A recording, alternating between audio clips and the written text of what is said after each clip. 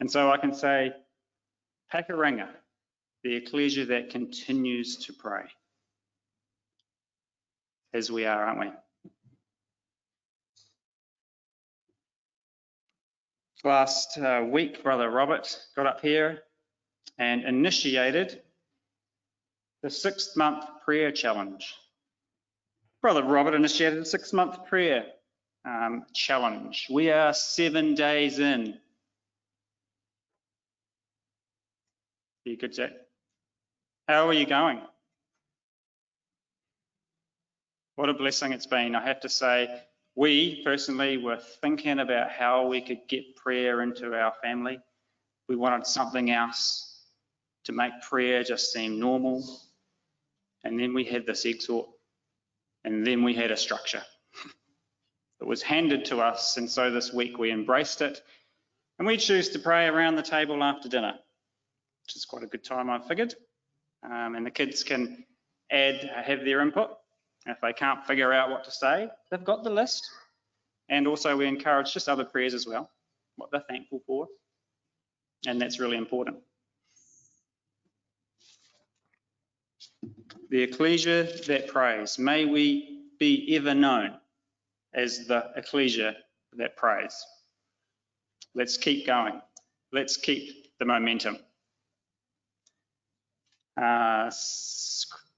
Chris said that this might be part 2. Not sure, Chris. I did a talk to the Invercargill CYC last week on prayer, and because I feel like my prayer study, my knowledge of prayer and how it fits and how it's all started and just the early stages of prayer is pretty fresh. I feel like this is part 1, and then Robert did part 2 last week. So we'll just backtrack a little bit. Let's go back down to basics. How we want to start, though, is this statement. Because you have prayed to me. I would like, and I would encourage us all to take this statement with us when we pray. We're in a 6-month challenge. Let's consider this statement. Now, this is a statement, a phrase from God. Now, a man in the Bible, heard God say this to him. This is a statement that is said immediately after a prayer. This is a statement that is said just before God responds to the prayer. What a cool statement.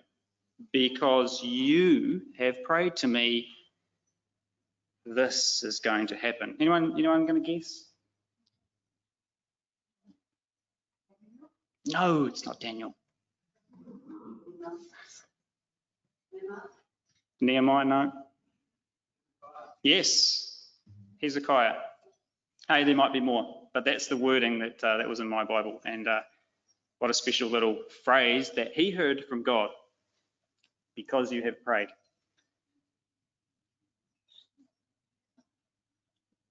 A little shift here.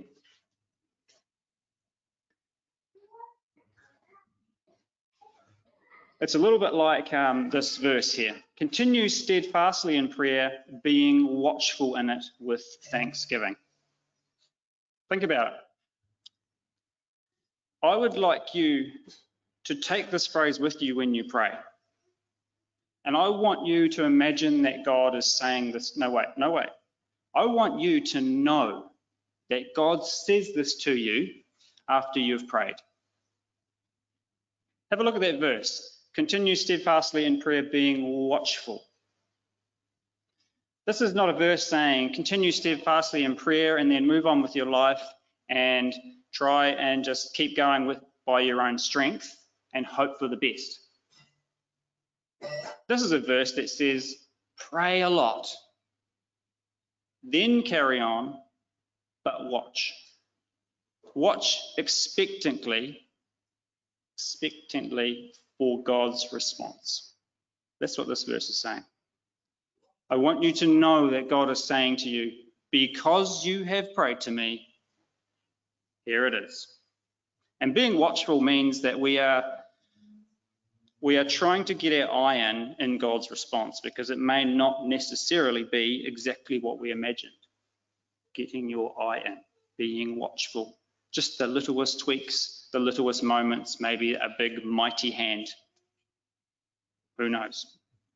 So, what we want to do from here on in is how I normally like to do it. Hebrew word. The Hebrew word for prayer.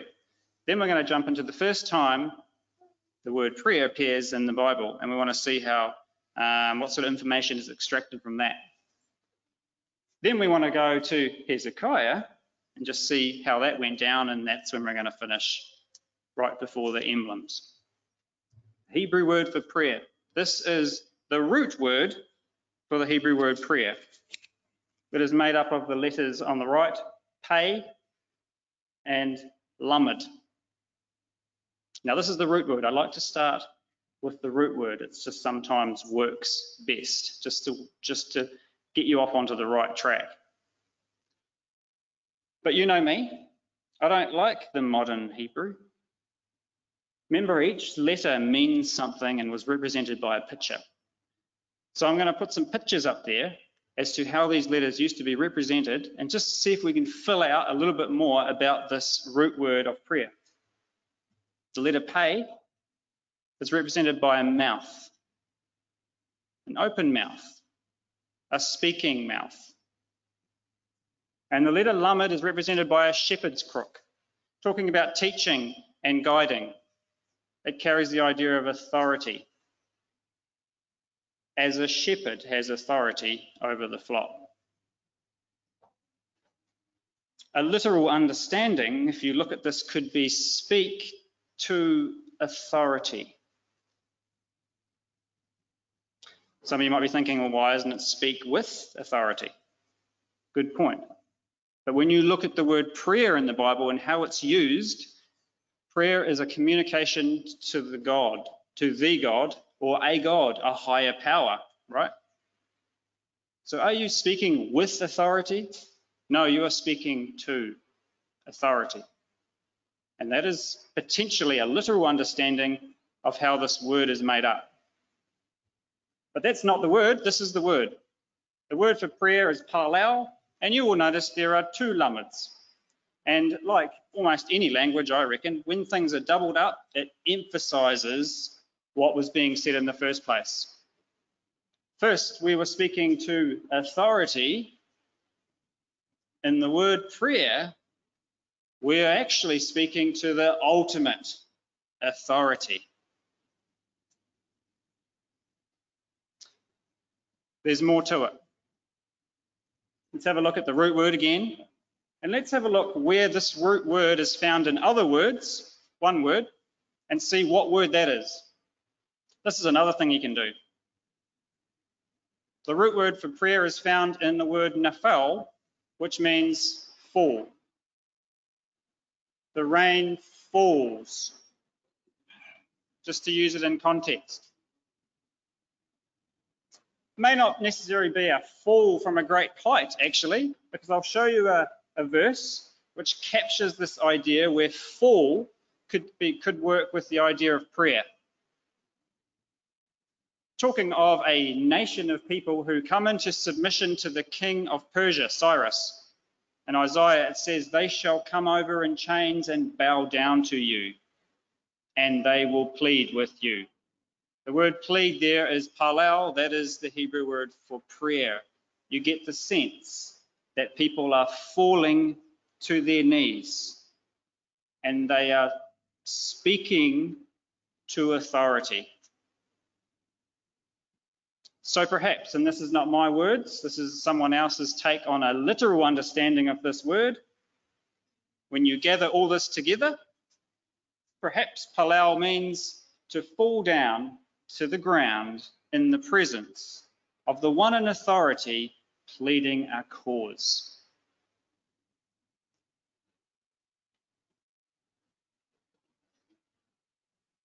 Let's just take another little look at the idea of speak. I just thought this was amazing. The first time I saw speak in the word prayer, I thought, wow, God actually allows us to speak to him. Brother Justin covered this exact point in his class on Wednesday. the great creator of the universe, the creator of this earth, us, and all that we know, allows us to speak to him. I want to tell you a funny story. It's not a funny story, it's an interesting story. It is kind of funny though. Esther. Esther had a message to speak to the king. It was a very important message and she had to get it to the king. Actually, it was her husband. She wanted to speak to her husband, a man, because her husband was the king of Persia. However, it was a law that you would never, ever speak to the king unless summoned. Otherwise, you would die. Esther had a problem. She couldn't just speak to her husband. So, what did she do? What do you think Esther then did?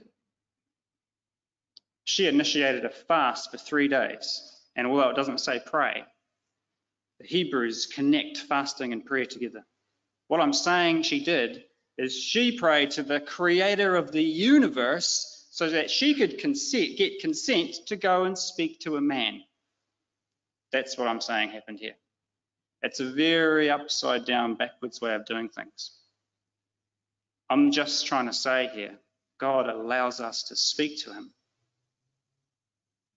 even though some men don't even allow us to come into their presence. Just want to zone in on the other part of this word, is the authority part. Who is the authority that we come to? It's a shepherd's crook. I want us to perhaps take this vision when we think about the authority that we speak to. The Lord is my shepherd, and I lack nothing. He makes me to lie down in green pastures. He leads me beside the still waters. He restores my soul. He leads me in paths of righteousness for his name's sake. Even though I walk through the valley of the shadow of death, I will fear nothing, because he is right there. Thy rod and thy staff, they comfort me. This, brothers and sisters, is the authority who we come to, the authority we speak to. Jesus says, fear not, little flock. It is the Father's good pleasure to give you the kingdom. That's the Hebrew. So, how about the first time prayer is used in the Bible? Genesis chapter 20. It's not actually the first prayer, I would say, but it is the first time the word prayer, palau, is used in Scripture. This is the situation where Abraham pre-plans that his wife should be his sister, just for the time being, and he moves into an area called Gerar. This is the area of the Philistines, and they come into contact with a guy called King Abimelech. Abimelech takes Sarah into his house. What a crazy thing to happen. Think about it. Abraham's there in his tent, all alone, wondering what is going on in the house of Abimelech with his wife. But here's Sarah in the house of Abimelech, and God has put in the minds of the men there to not touch her. So there's Sarah in the house of Abimelech, surrounded by absolute strangers and godless people. No one's touching her. She's just standing there in the corner. Don't know how that all worked out. It's just one big, massive, awkward moment. But a blessing of an awkward moment. What God then does is he comes to Abimelech in a vision. He speaks to Abimelech, and the first thing God says to him actually is, you are a dead man. You have taken a man's wife. And Abimelech's response is, what? No way. I am innocent here. I thought she was his sister. And God says, I know you're innocent, and I kept you from sinning. because I made sure that you and all the men in your house did not touch her.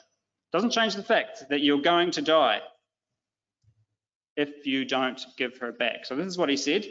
Now then, return the man's wife, for he is a prophet, so that he will pray for you and you shall live. First time the word prayer is used. God is using the word prayer. Story continues. 10 verses later, Abraham prayed. God healed Abimelech.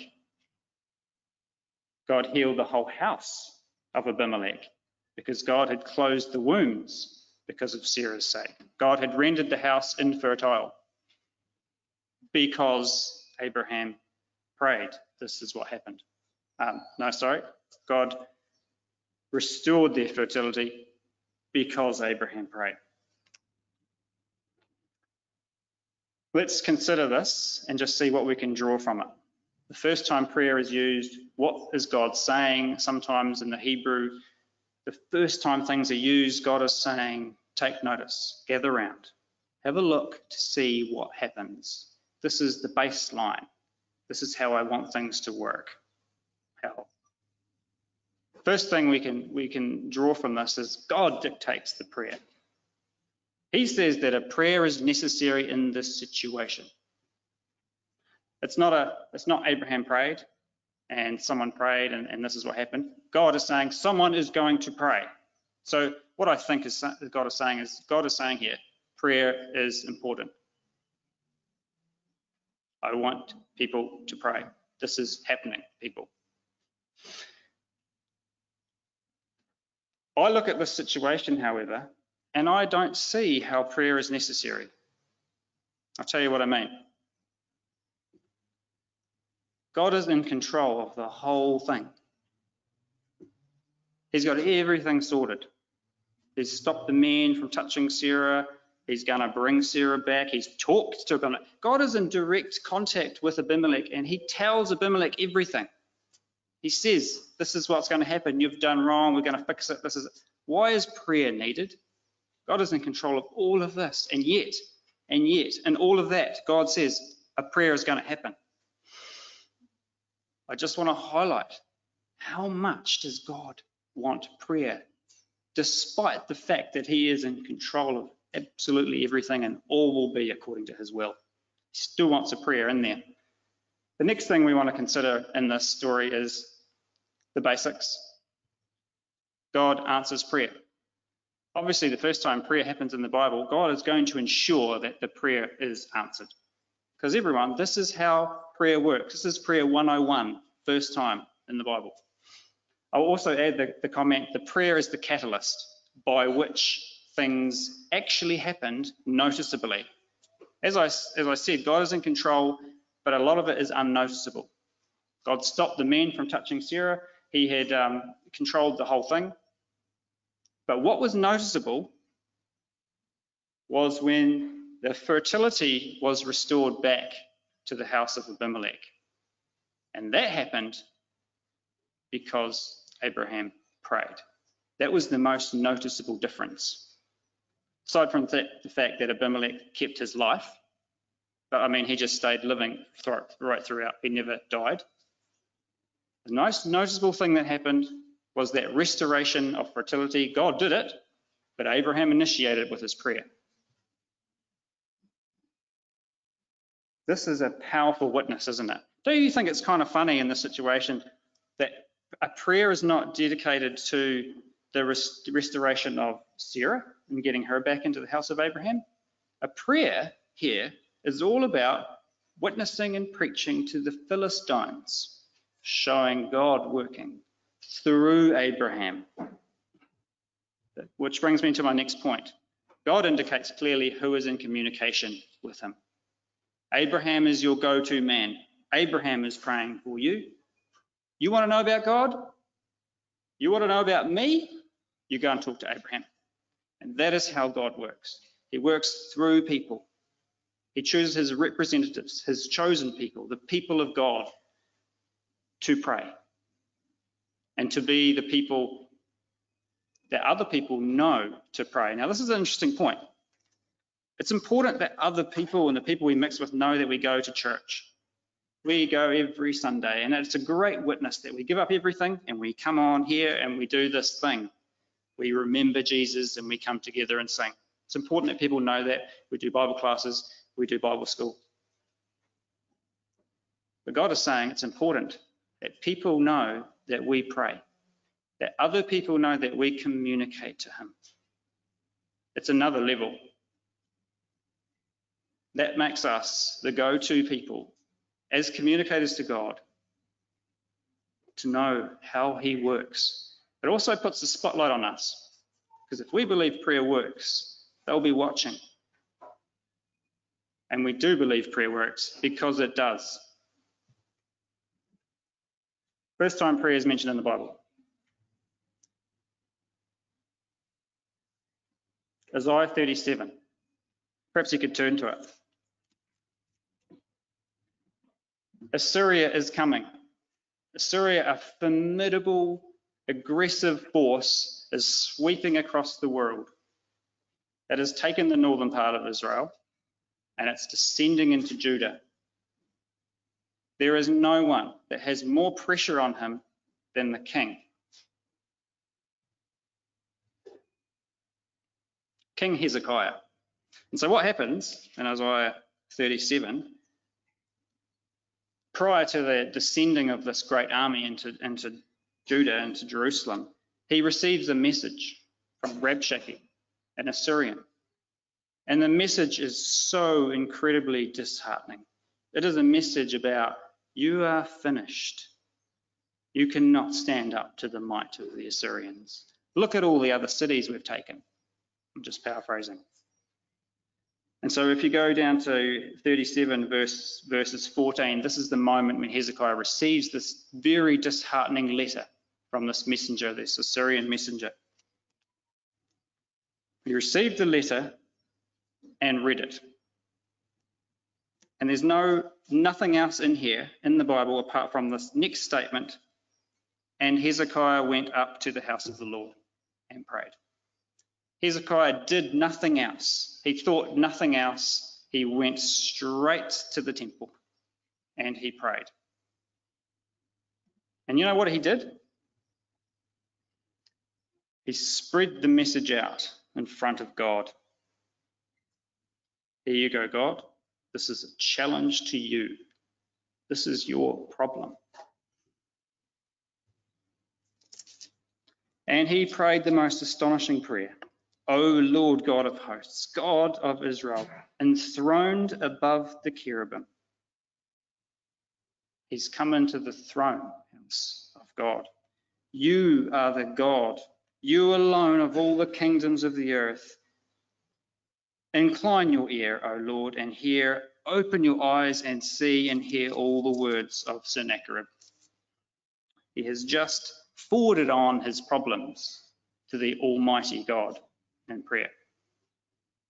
What happens after that is astonishingly amazing. Isaiah comes to him with a message from God.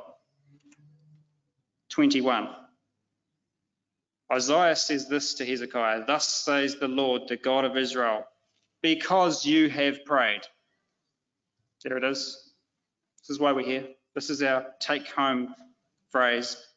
Because you have prayed to me concerning Sennacherib, king of Assyria, this is the word that I speak. Quite a lot of words come. But if you go down to verse 33, God zones in on the Assyrians. Therefore, thus says the Lord concerning the king of Assyria, he shall not come into this city. He's not even going to shoot an arrow, it says. He's not going to put a shield up. He's not even going to cast up a siege mound. By the way he came, he's going to go. I will defend the city for my sake and for the sake of David. That is the response that Hezekiah received because he prayed. And of course, God actioned it. And the whole Syrian army was dead overnight.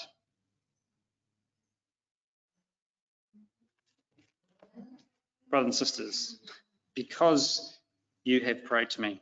Let us take this phrase with us in our prayers, after our prayers, and just before God responds. Let's think about how this works. I want you to include it with our 6-month challenge every time we pray each day. And so we come to the memorial of the Lord Jesus Christ, and we want to consider, just before we take the emblems, God saying to Jesus, because you have prayed to me. Because Jesus prayed, what happened? Tell you what happened. Because Jesus prayed, he resisted huge temptation. Because Jesus prayed, he chose very wisely his 12 disciples. Because Jesus prayed, he fed 5,000 people. And then later 4,000 more. Because Jesus prayed, and it was an all-night prayer this particular time, he went down and he walked on water. And later, he calmed a storm. And in the garden, because he prayed in the garden, over and over and over again, not my will, but your will, not my will, but your will, God strengthened him to go to the cross in complete faith. And Jesus saved us. Jesus saved us because he prayed. Thank you.